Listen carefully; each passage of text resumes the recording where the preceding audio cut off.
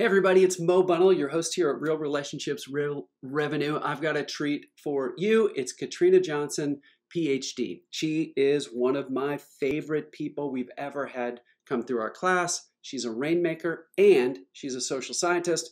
And not only are we getting her answers for how she thinks and executes around business development techniques, but we're also getting woven in some of the most important research that backs up why she does what she does. So she's saying two things at once. She's seeing and executing on business development, and she's become a huge rainmaker starting her own firm, but she's also knows why we all do what we do and why we avoid what we do.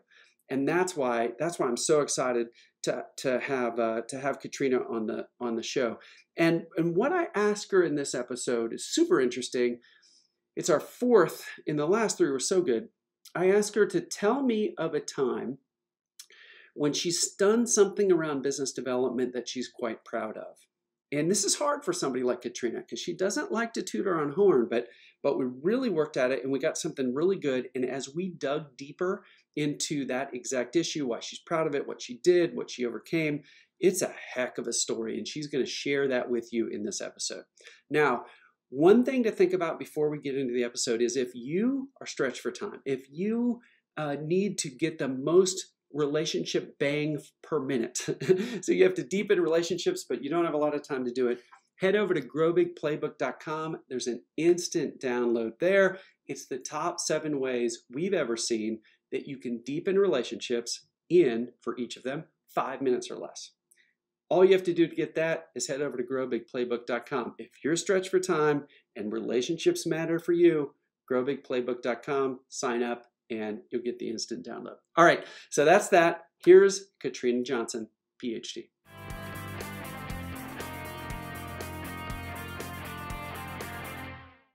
Hey everybody, it's Mo, your host here at Real Relationships, Real Revenue. I'm thrilled to ask this question to Katrina. I learned this question from my friend Luke Burgess in the book Wanting and some conversations that we had.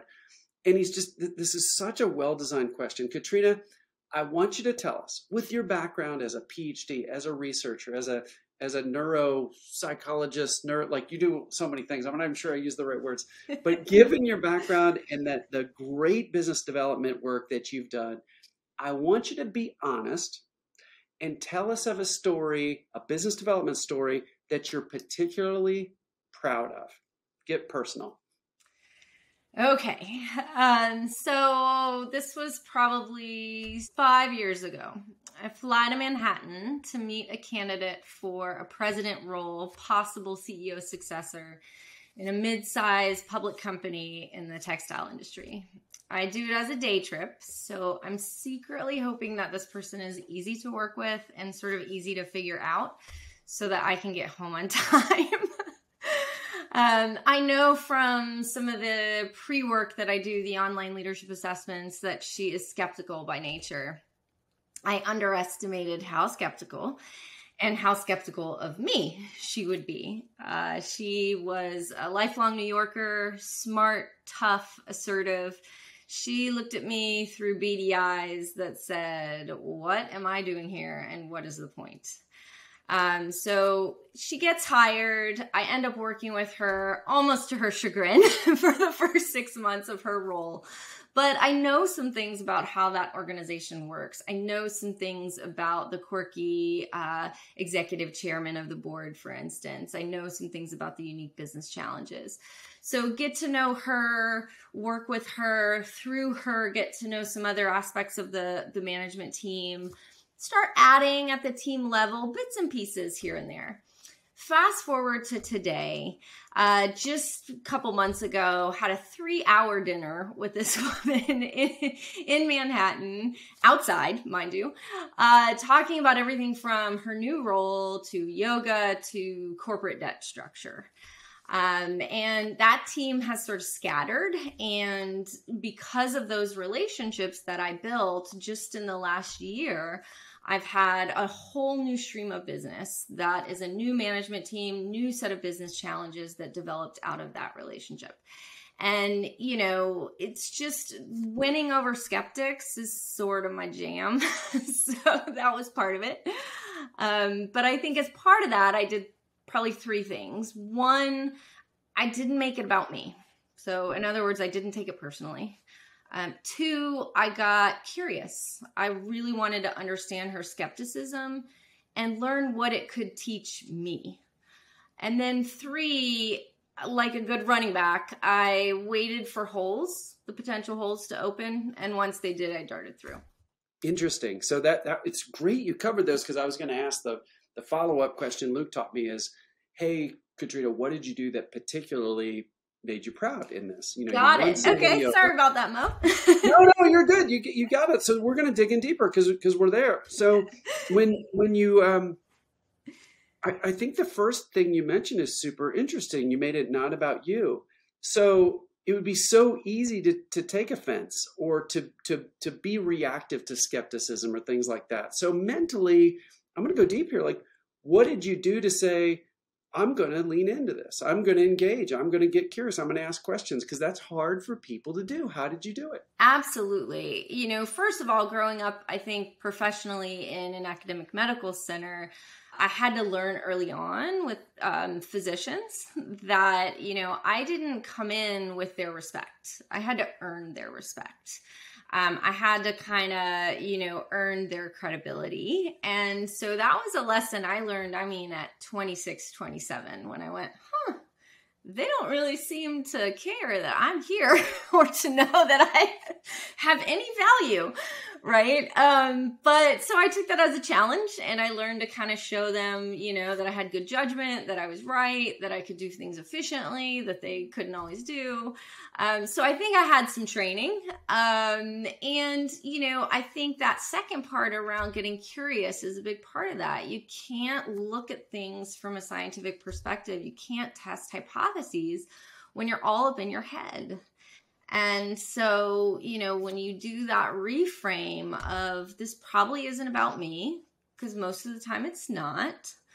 And then you kind of go, well, what is this about then? And I think that really helps with the depersonalization. But it's certainly a skill that a lot of my clients and myself sometimes struggle with. So that's super helpful. Thank you. And now I want to dig a bit deeper in that waited for holes idea, that running back metaphor you used. Think of one specific hole. You know, maybe it was the first one, the third one, whatever. But when you noticed it, what was it? And what did you do to enter and start to build credibility, to start to win this curious skeptic, if you will, over? Sure. So it's a great question, because there were a few. There was one in particular that I think was kind of a turning point. There was an internal assessment they were doing of a potential successor to another C-suite role there. And, you know, everybody always likes to promote within when they can. And this person had been personally mentored by the CEO. And, you know, I get charged with doing the assessment, and I had a lot of concerns. I had a lot of concerns that later turned out to be quite warranted. And so, you know, being able to show courage, especially to this tough New Yorker who was sort of like, well, what do you have to add? Being able to say my piece, reaching out to her, even when she wasn't directly involved in the beginning, to say, hey, what's your take here? What do you think? And I had a strong feeling that some of her concerns aligned with mine, but I asked in a very open way. It wasn't any sort of, you know, triangulating or getting anybody on sides, but it was just opening the door. And then I think as she and a couple others saw me, you know, kind of be candid and say, here are my concerns and here's all the data, right? It's not just my gut feel. I think that really earned a lot of credibility. And so then when it came time to really think about what that role required long term, that was an opportunity to dart through. But first I had to kind of prove that, you know, I wasn't some flashy consultant that would just come in and say whatever to get more work. Yeah, that's interesting. And it sounded like you had to be bold, you had to be transparent in a time that was tough. And it was through that, it was delivering when times were tough that the credibility started to occur. And it sounds like over time, you just built more and more and more and more and more, and eventually won a skeptic over, it sounds like. Right, right. And I think patience, Mo, I know that's something you've talked about. I think that's something others on your podcast have talked about. And that was certainly relevant here when that whole, internal hire happened. I had to give them a chance to kind of grieve is probably too strong of a word, but I had to give them a chance to settle. I couldn't go in that same call or, the next day and say, okay, what's the plan and how much work is in it for me? Like I had to just let things be for a bit, work on a couple small things, kind of go into the background for a bit, and then circle back to say when I felt like they were ready to say, all right, what's next? Can I help? Can somebody else help? What are we doing? Yeah. Let me share a phrase with you and get your reaction. Because I right before we logged down to tape this, I was working with a bunch of high powered lawyers.